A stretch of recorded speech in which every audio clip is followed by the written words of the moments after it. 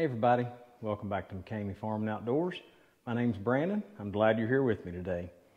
We're back in the garage and I'm going to go over some of the progress that's been made on the sawmill. We've got a lot of things out of the way that are kind of, very technical and minute and take a lot of time to get right. So I haven't been rushing those and trying to get everything where it needs to be. But I wanted to show you all some of the progress that's been made and update you on what we've got done. The biggest accomplishment from the last video is the power feed that I've got completed. And it's this is a Jazzy wheelchair motor.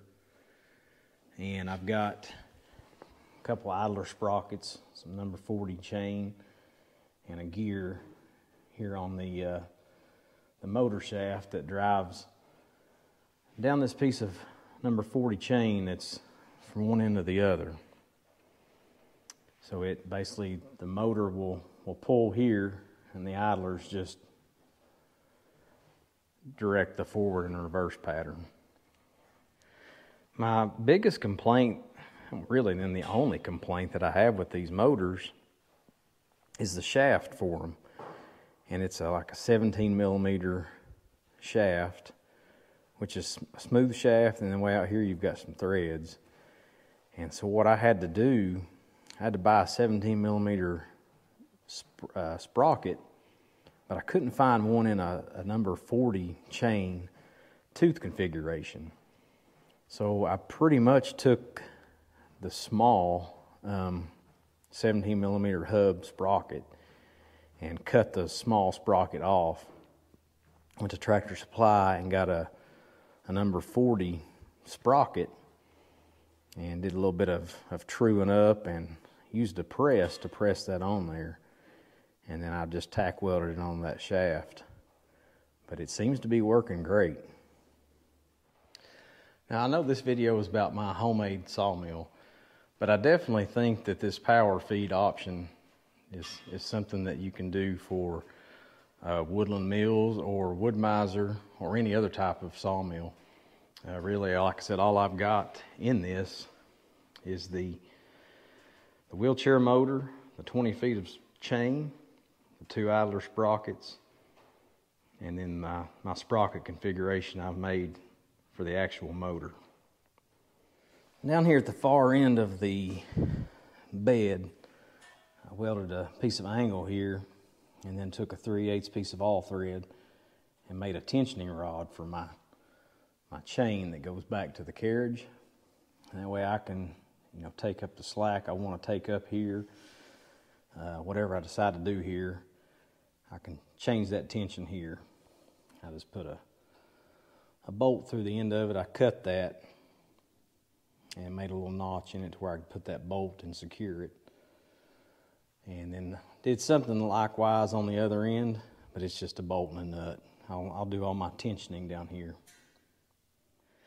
And then of course this wiring is nowhere near complete, but this speed controller is what I've got it hooked up to. And it's basically just an on-off power switch that comes with a speed control dial. And then it's also got, once you turn it on, it's got a little digital readout that will tell you how much you've got. It'll go 0 to 100. And then, like I said, this is your forward and reverse.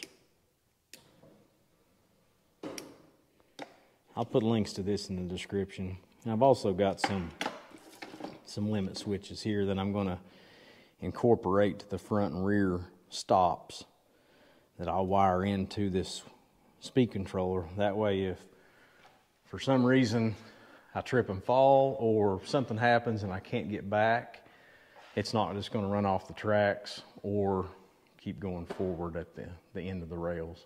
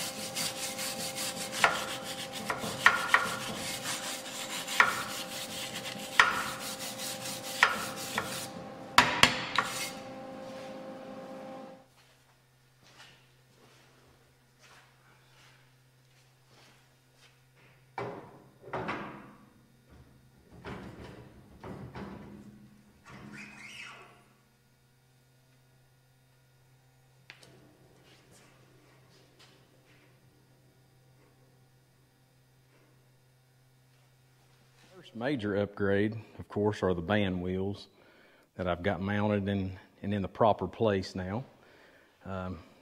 Everything lined up and tracking pretty decent. I've had some tension on it, but I've got, like I said, everything lined up. The band is the appropriate size. And by the way, this is a 171 inch and a half band. It's a Wood-Mizer Turbo 747. So I've got my tensioner side pulley all mocked up and everything welded and in place. And what I've done here, I've basically created a box around the two 2x3s across the carriage frame here, and boxed all that in, tacked it in, and I took some of this UHMW 1/4 inch plate and I bolted it to either side of the 2x3 to give it something to kind of ride on. And then, like I said, I tacked everything in, this 3/16 plate, boxed it all in, and then pulled it off and welded it all together. And then down in here, I put this 1/2 inch plate right here to get my tension. And I'm going to use this bottle jack here that I've got. It's a 2-ton, and pretty much it's just going to apply pressure to the blade and put the proper tension on it. And it's very, very tight right now, but I think this blade requires like 1800 psi of pressure to keep it where it should be. So it's going to require a lot, and then I can let the pressure off of it when I'm done. That way I'm not keeping that tension on the blade. Down in here on the 1/2 inch plate, I put this piece of pipe right here. Just welded it in there just to be able for the bottle jack to have a place to ride where it doesn't try to kick out. At least it's going to stay inside there once I put the pressure on it. And of course, just like most sawmills, I've got one side here that is the tension side. It's adjustable, that I can adjust my blade tension. And then of course this side is the fixed pulley side. So everything here is welded up solid. The only adjustment or movement I have here are the 2 adjustment bolts that I use to basically track the blade, toe in or toe out. So my next step is going to be getting the motor 100% mounted. I've got the plate done for it, and I've got my pulley on here. I've got to make a spacer for it to keep the clutch out here, and then work on my idler pulley for my belt. And that should be just about all of it for the drive system. And then probably in that video I'll also work on my guides. I've got to get that configured. Now that I can put tension on it and get my blade tight where it needs to be, now I can get those guides in place and get those mounted up and secure. I'm going to be going with the Cook's saw roller guides. These are all pre-made with all your adjustments already built in. Zerk fittings on the bearings, roller guides. Everything is here. You basically weld your mounting points to these and get everything secure. But everything as far as rollers and guides and everything is, all of this is built into it with all your adjustment. All right, guys, I think that's going to be it for this video. I'm sure it's getting a little bit long at this point, but I truly appreciate you sticking around and going through this journey with me. To say I'm excited is an understatement. I know this, it's getting really close, and I don't want to rush it. I want to make sure that I get everything, done correctly, especially on these the roller guides. I want to make sure they're done right and everything's going to cut true. As much as I'd like to take this thing over there and start sawing lumber, I want it to be right when I get it out there. But I appreciate y'all sticking around and going through this with me. And I hope y'all have a great week, and I will catch you on the next one. We'll see you.